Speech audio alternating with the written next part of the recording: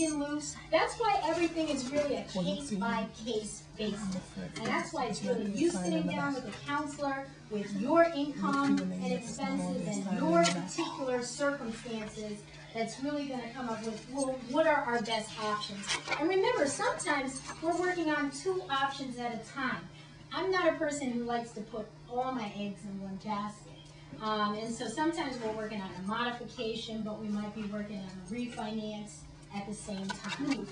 And another thing to remember about modifications, I'm kind of glad this brings me back to a case in point.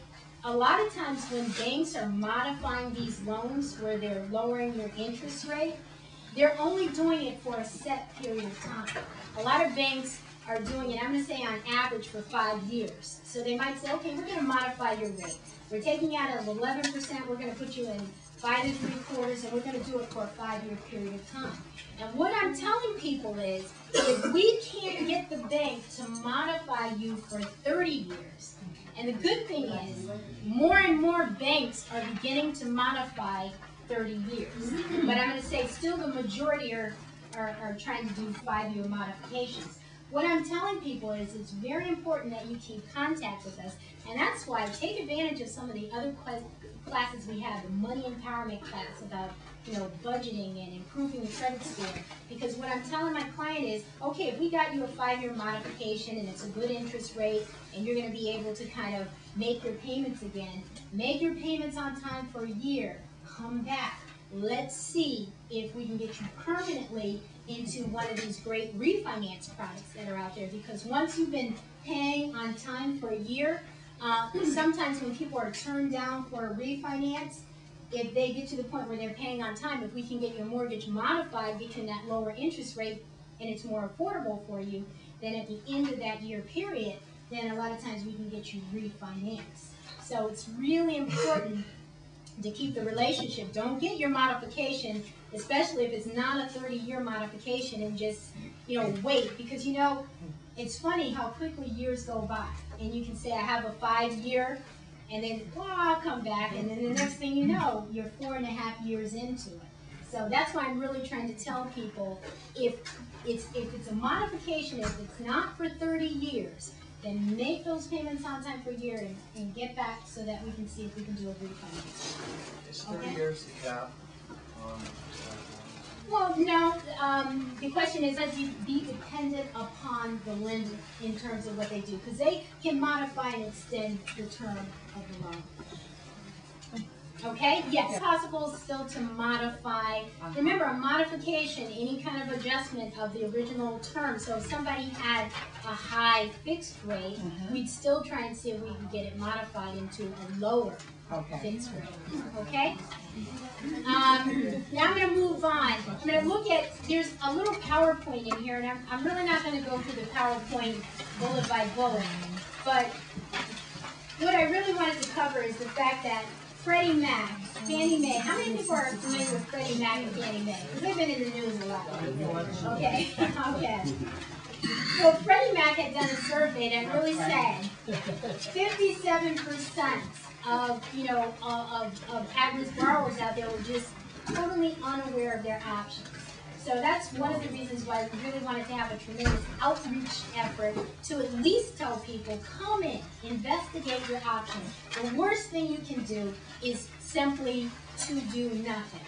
And another thing that probably has changed and that's really good is a lot of times when I used to do foreclosure intervention clinics, say just 3-4 months ago, before we really got the relationship going with Connecticut Fair Housing, if at the end of the clinic I had a client come up to me and say, you know what, I have a sale date next week. And I'm thinking, okay, that doesn't give us any time to really work with you. Basically, I was just referring that person out for some sort of legal help. Because Connecticut Fair Housing has been coming in and meeting with our clients, then it's like, okay, this is what you need to do. You need to get down to the court. You need to get on their short calendar for Monday morning. You need to ask for an extension of time or open a judgment, and this is how you do it. And she would walk the person through, this is what you need to do. And the reason why I'm mentioning this, and to me, this is something that is truly, really good and beneficial, and especially, I can speak for the judicial for the court system in New Haven, because more of our clients go to that particular court. But the judge who sits for housing foreclosure is more empathetic towards the borrower this day and age, and that has really changed from how it used to be. And what that means is, I'm going to say, and this is not an exaggeration, that 99.9% of our clients that we send before the judge to ask for an extension of time for whatever they're working on, whether it's a short sale, whether it's more time to get a modification, whether it's time to work on a refinance, they're being granted their extension of time. And what I depend on very heavily from our legal assistants is to coach and prepare our people so that when they go before the judge, they don't go round Robin's barn trying to describe, what happened, but basically are really succinct and clear. This is what we're doing. This is who we're working with. We're trying to get this modification. This is what we need, Your Honor. And they've been granting that. And what we do to try and participate with that too is we will prepare letters for people to take to court with them, just talking about the fact that we're a nonprofit, HUD-approved counseling agency. This person is working with us, and this is what we're trying to do with the lender. And to me, that's a very good thing. That's a very positive thing for you to know. I think another thing that it's important for everybody to know is that this problem crosses all socioeconomic levels, all ethnicities. I see all sorts of loans. I'm going to say the majority of the loans that we see are adjustable rate. A lot are from refinance, but a lot are first purchasers who got into adjustable. What we have is, because of our economic crisis, there are a lot of people who have lost their jobs, or companies have downsized, so whether or not they have a great mortgage or not, they still need mortgage assistance. In terms of how we work with you and the lender, what we do, part of that paperwork that you handed in to us, remember there was an authorization, and that authorization is faxed in so that we can work with your lender on your behalf with you. I think half the battle is getting to work with the right individuals. I think what you find, you get a lot of phone calls from what I call the collector. The collector, you're in a dialer system, they're going to call every so often. The collector always offers up just one option. And usually this is an option that, I can maybe only think of one client that we ever negotiated this option with, and that's the repayment option. That's what the collector always wants you to do. I want to put you in a repayment plan. A lot of repayment plans fail, and they fail simply because they make no sense. Because if I have a $1,500 mortgage and I'm struggling making a payment, and then you tell me I will put you in a repayment plan, Bridget, where now you pay $2,250 for the next 10 months, you tell me what is the likelihood that I'm going to be able to do it. I know what they do. Okay. And here's what happens with people. A lot of times, especially this was happening months ago when people really didn't know there were any agencies that they could go to. You're desperate. They're saying, this is it. This is all or nothing. I really want to keep my house. I don't know how I'm going to do it, but then I commit to it, right? I sign on the dotted line, and that has happened to a lot of people. That's why I don't break it. And so, I've had a lot of people who come to us who are in those repayment plans, and then we're trying to get them into modifications. But all this to say is a collector normally is not going to offer up a modification. Number one, a lot of them don't know about modifications, because you got to remember, these banks, they have so many different arms, and it's like they don't talk to each other. So it's like you have to get to the right department. The department that we work with is loan retention, loss mitigation. Different lenders have different names for it, but or the workout department. And a workout department is where they're going to work out something like a modification, not a collection. I think that's very important for you to know. So you handed in your paperwork. As I said, we send in the authorization. So who we're working with is someone from loan retention, workout department, loss mitigation. We're submitting your financials. We're submitting updated pay stubs. The reason why we ask you for a lot of information is different lenders want different things. Some of them want your tax returns. Some of them say, okay, as long as we give them the budget and the updated financials, and you know your pay stubs, that's enough. The hardship letter. How many people wrote your hardship letters? Okay. A hardship letter is not superfluous. Sometimes people say to me, why do I have to write a letter, you know, describing what happened? Let me tell you, wants a hardship letter. They want to see what brought you here in the first place. What are the things they're looking for? They're looking for some sort of significant decrease in income. That could have happened from a divorce. That could have happened from a loss of job. Or they want to see, and sometimes it's a combination of the two, a significant increase in expenses. Now, of course, to say I went to Raymore and Flanagan's and bought $20,000 worth of furniture and this is my significant increase, that doesn't mean anything good or positive to the lender. But it could be, you know, there were medical bills that caused a significant increase in my expenses. So that's why we ask you for it, because the lender is going to ask us for a hardship letter. And then in reference to how we work with the lender, the thing I want you to understand is that it's not an overnight process. I said that to you months before, that it's taking on average 60 to 90 days. Some lenders are a little faster, some lenders are slower. It really depends on how streamlined their process is, how many extra people that they've hired to kind of meet the demand that these lenders are faced with at this particular point in time. Any of the lenders are not willing to renegotiate or work out modifications. The answer is, unfortunately, yes. But the good part about the answer is it's fewer and further in between. I mean, even lenders that told me months ago they wouldn't modify, now are modifying, okay?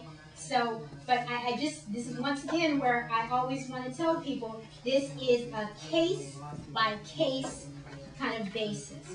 So, remember, once again, just thinking about how we work with the lender, what's very important to us is to have the authorization so that we can work with the lender, and to really to have your income and expense analysis. And that's what, when you do your one-on-one, your counselor is going to go back through line by line the budget that you handed in to us, because sometimes we find that you accidentally made some errors or you omitted some things. So we want to be as realistic as possible when we send it into the lender.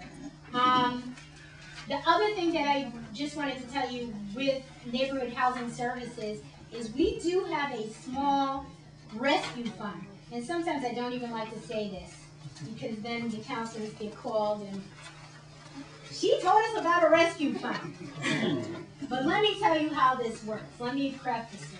And when I say small, a lot of it has been used so far. If this is something truly very important. When you're working, trying to find a solution with your lender, some people might be at a point where the lender is no longer accepting payments. If the lender is no longer accepting payments, what should you be doing each month with your monthly mortgage payment? Saving it, okay? This is what we get so often from people. Oh, wow.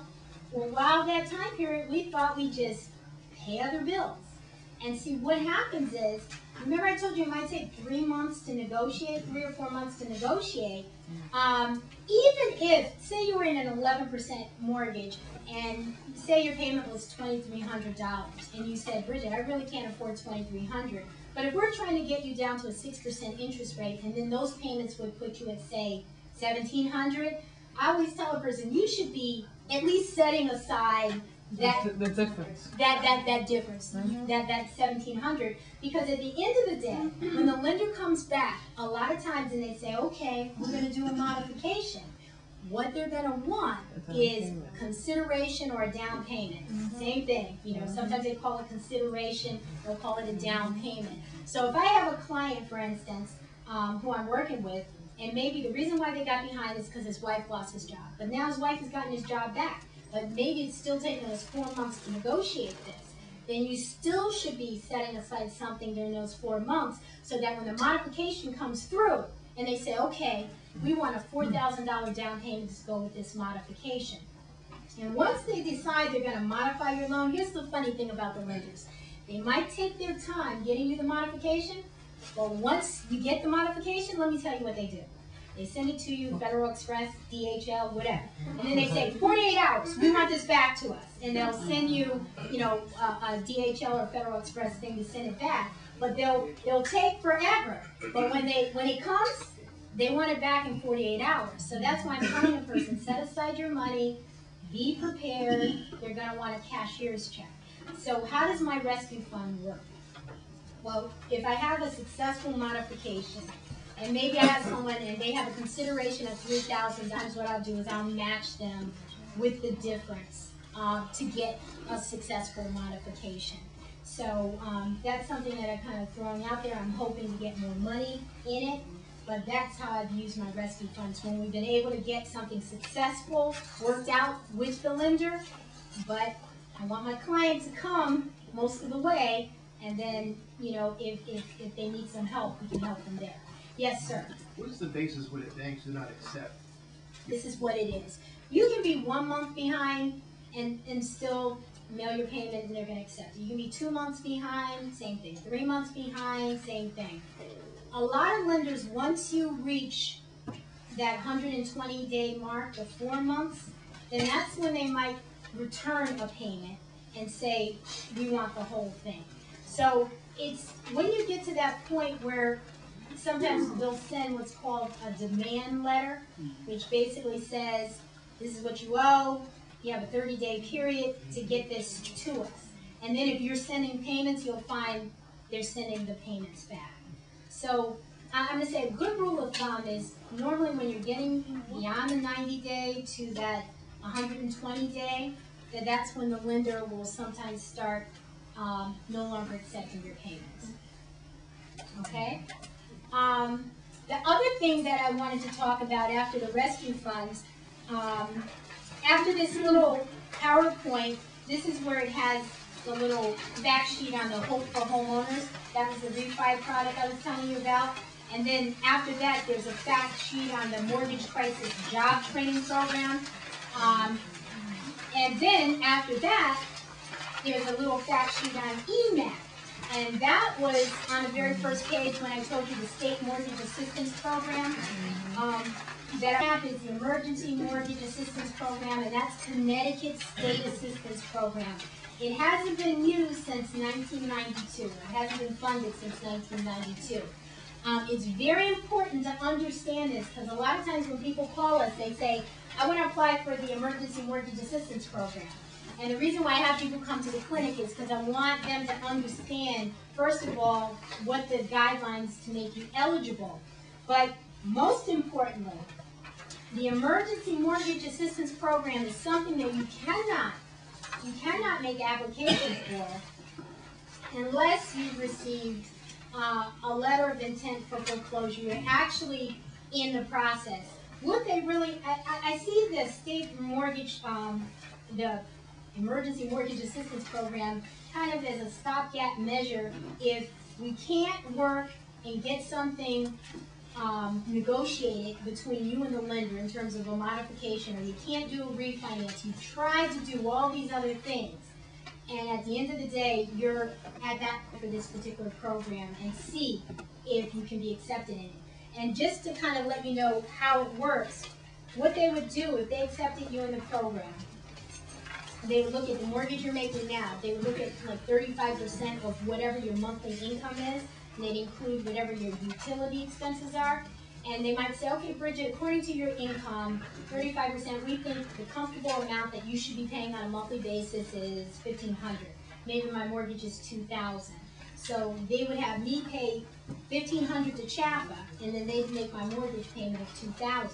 But every month, that $500 is being put against my property as a second mortgage. So that's money that you have to eventually pay back.